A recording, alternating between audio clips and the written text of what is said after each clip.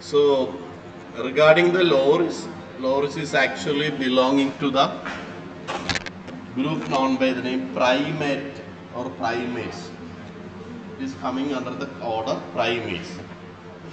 The importance of primates is that they are comparatively more highly evolved mammals. They are more intelligent compared with the other groups of mammals, and most of the higher mammals, including human beings, are coming under this order called the order primates. And our example is the case of this loris.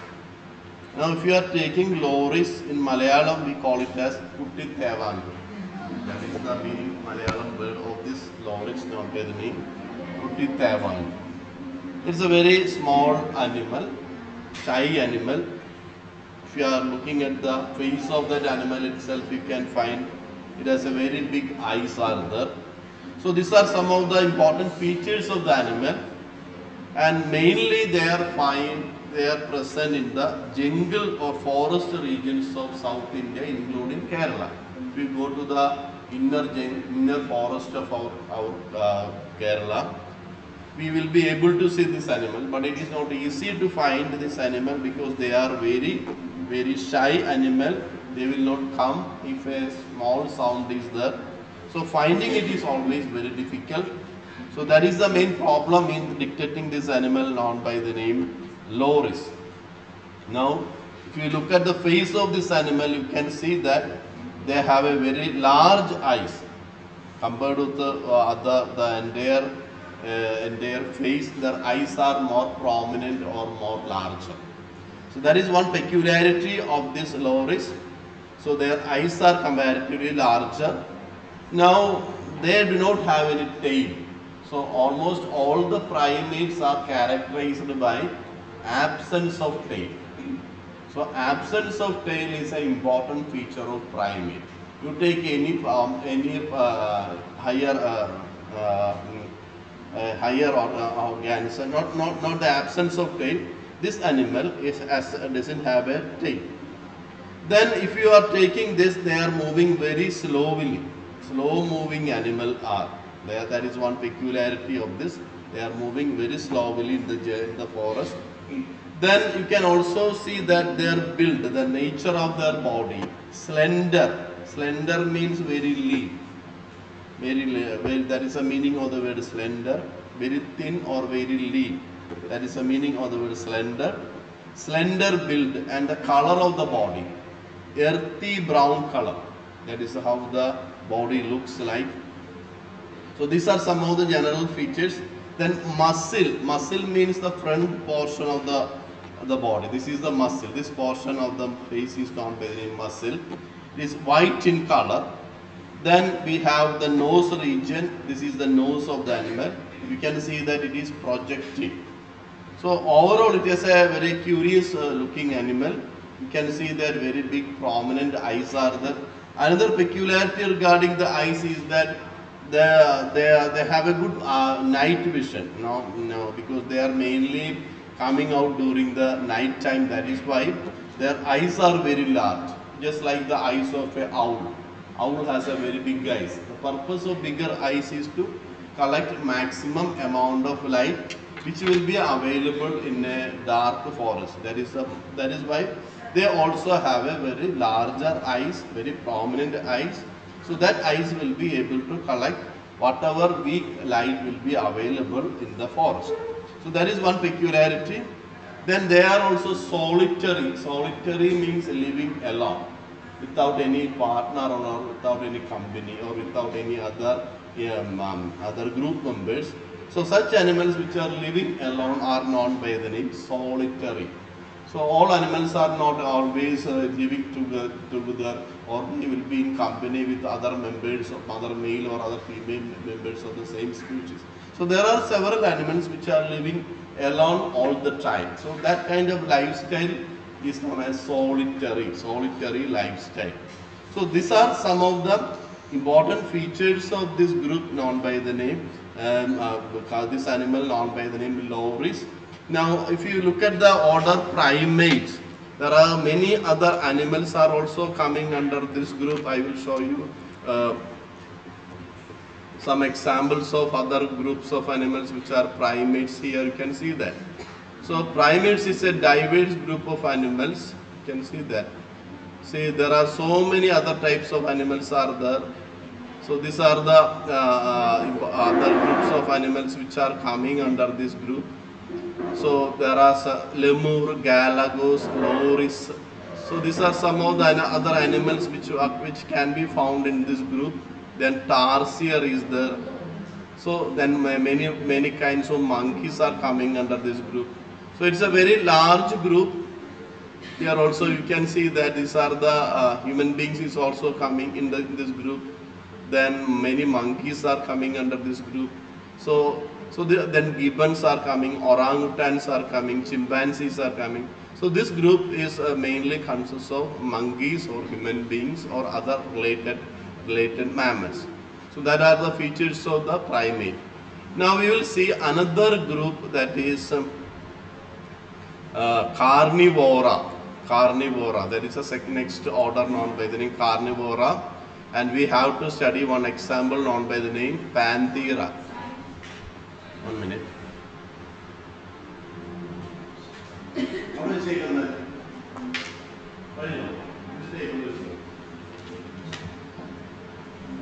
So regarding the Panthera is also an interesting group. 3 different species are there.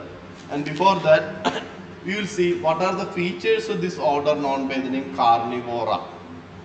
Carnivora is basically, carne means flesh, meat. That is the meaning of the word. Carne means flesh or meat. And vora means to feed or to eat. So the meaning of the word carnivora means meat eating or flesh eating animals. So they are basically flesh eating animals. And they have a sharp pointed canines at the front of this. If you look at a dog, or you can see that 2 pointed teeth will be there at the front on either side. So that is known as the canine teeth.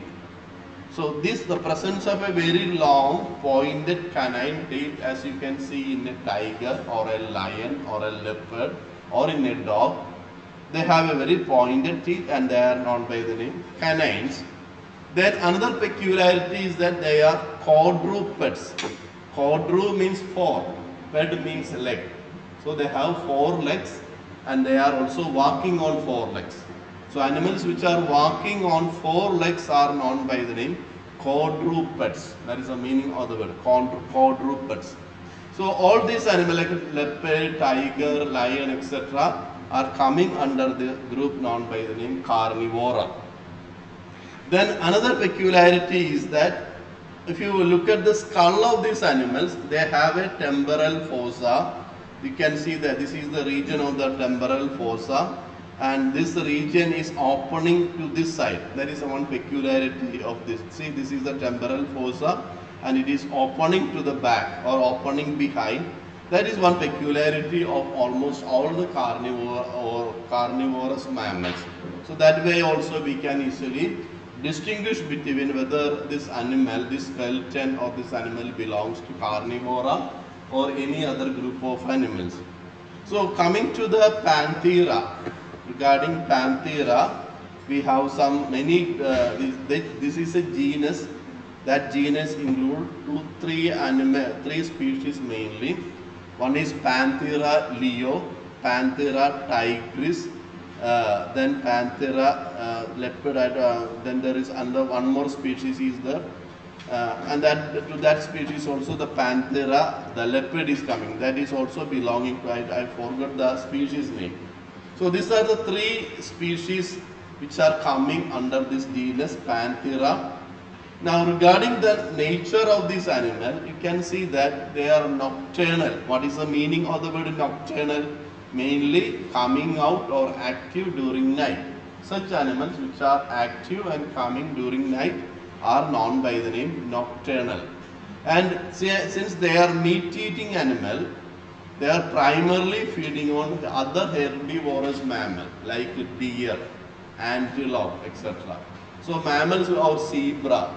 So such mammals which are mainly feeding on grass or other plant matter they are the primary prey of these animals. So, just like whether it is a lion or tiger, they are basically feeding on or eating other smaller mammals, which are mainly herbivorous mammals.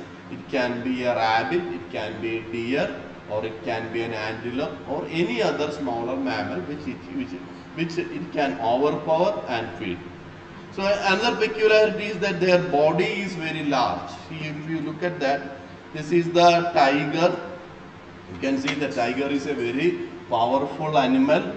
I think it may be 2 or 3 times the body weight of an average human being, and its hands are also very strong. So it can easily overpower human being or any other such mammal. So that is why people are always afraid when tiger is coming out. So it's a very strong animal and it's very powerful also, very highly efficient in capturing prey. So that is a large body and they have very long tail and eyes are also prominent. If you look at here, you can see that eyes not so big, but at the same time it is sufficient to dictate the prey. But and most of the time they are also feeding capturing their prey or hunting during the night time. That is why they are also classified as nocturnal animal. Then they have a digits. Digits means their fingers, and the fingers will be having sharp retractile claws.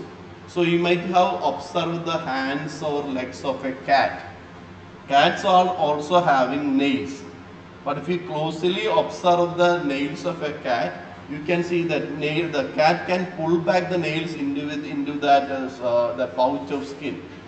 So that is one peculiarity of the cat. And similarly, these animals can also retract or pull back their nails or claws into their skin. So that is called by the name retractile. Retractile, that is the meaning of it. Retractile means something that can be pulled back. So another peculiarity is that carnassial teeth.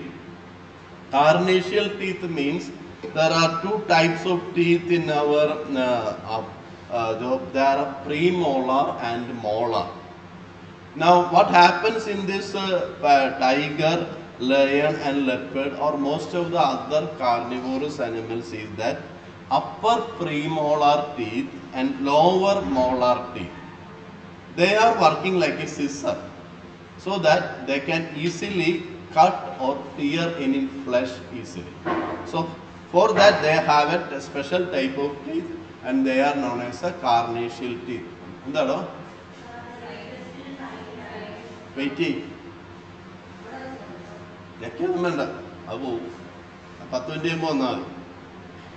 Okay, so they are known as the carnassial teeth. So that is the peculiarity of the carnassial teeth. Now male lion has a very long hair on the neck and shoulder. You might have observed a male lion, and if you look at a male lion you can see that it has a lot of hair on either side of the face. That is what we call male. Male. I will show you the picture. You might be remembering what is a male. See, this is how the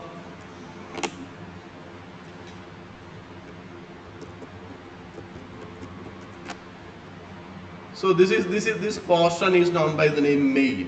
So this long hairs on the face are known by the name male, and purpose is to increase its look, to give it a more ferocious or aggressive look the tiger is having. So without this male tiger, this lion will be looking like a very innocent animal. So to increase its aggressiveness, this the nature has given it as a long hair. That is the purpose of this mane. So that is the aim of this mane. So male lion is also a neck, and that is known by the neck, long hairs on the neck and shoulder, and which is known by the name mane. And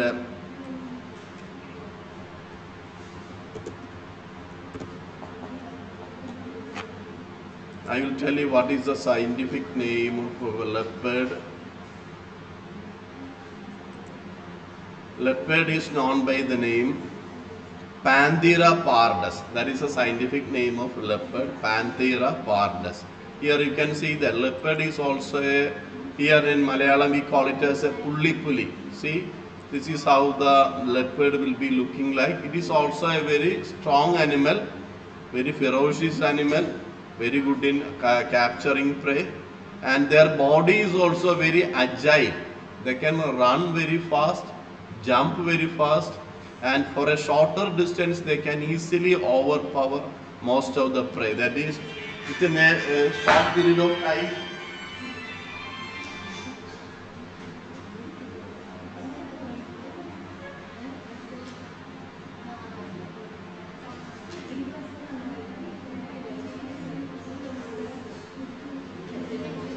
So this is how the leopard will be looking like. Then we have many other animals which are belonging to the. I will show you some more animals which are coming under the group.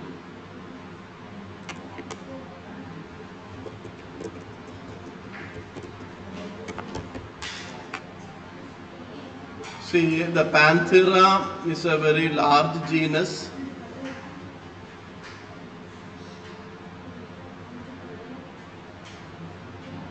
See, here you can see some of the other animals which are coming under the genus Panthera. See, here.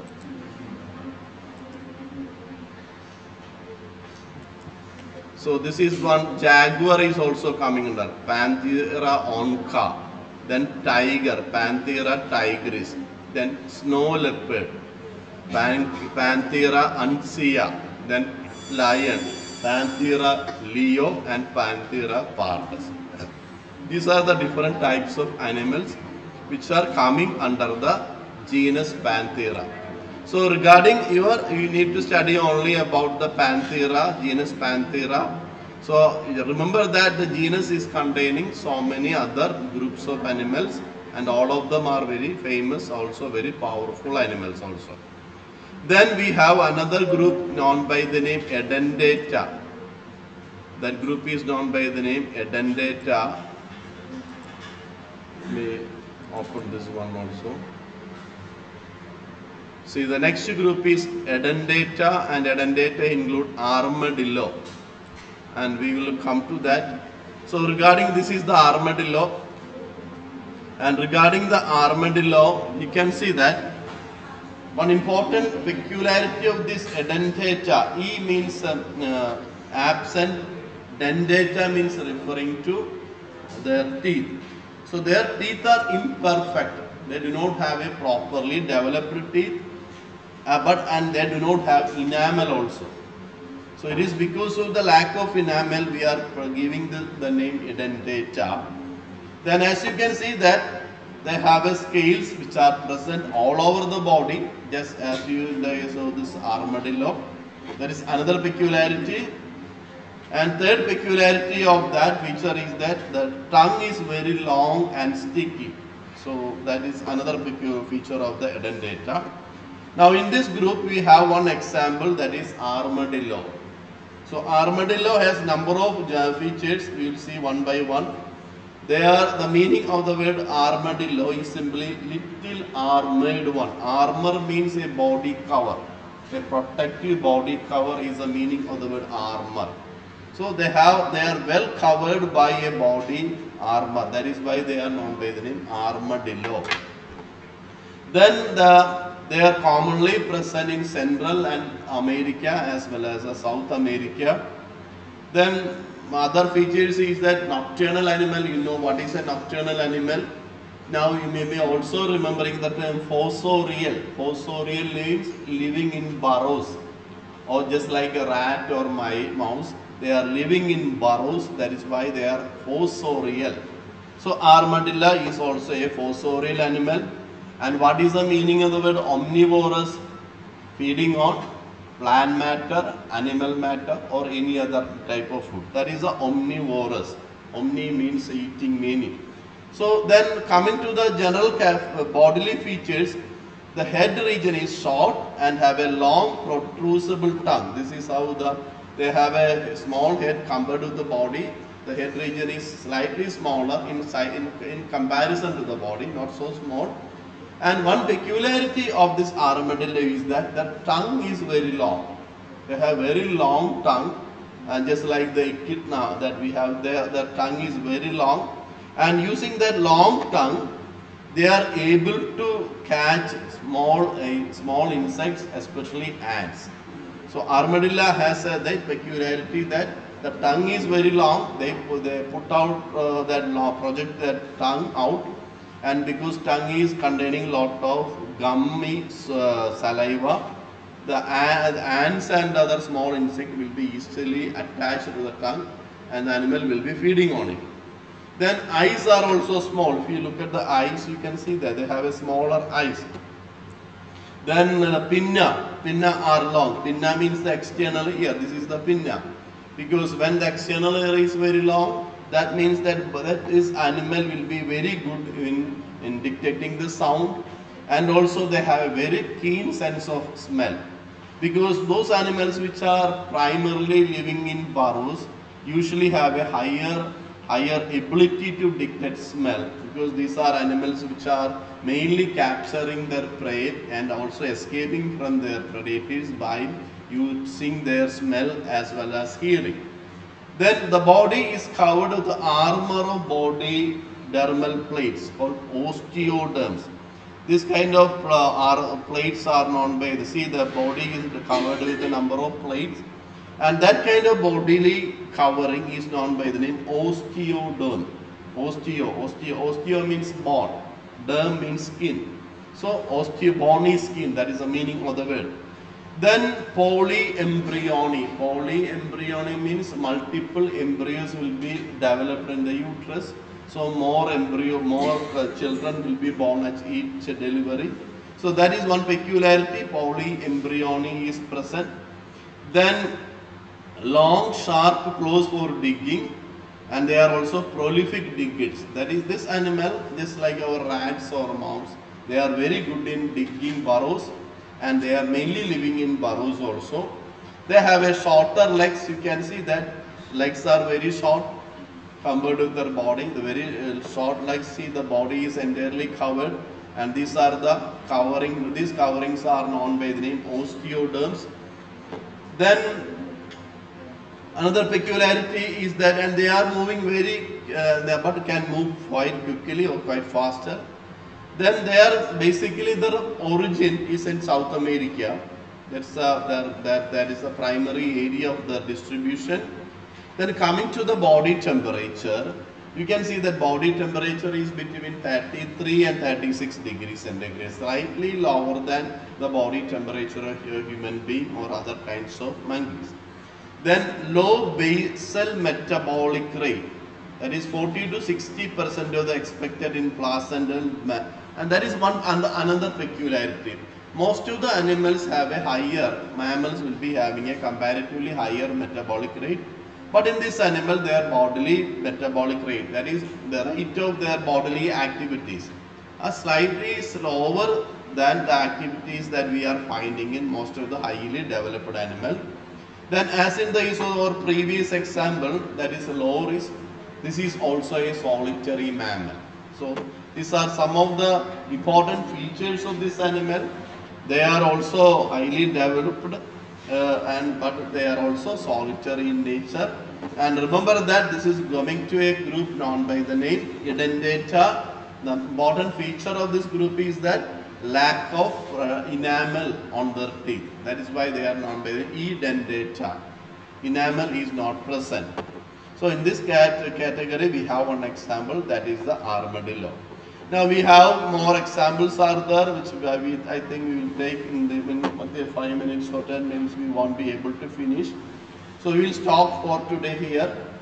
So remember that one is armadillo, then second example is Panthera, and third example is the loris. So these are the three examples which we have discussed today. In other classes we can study more of these examples.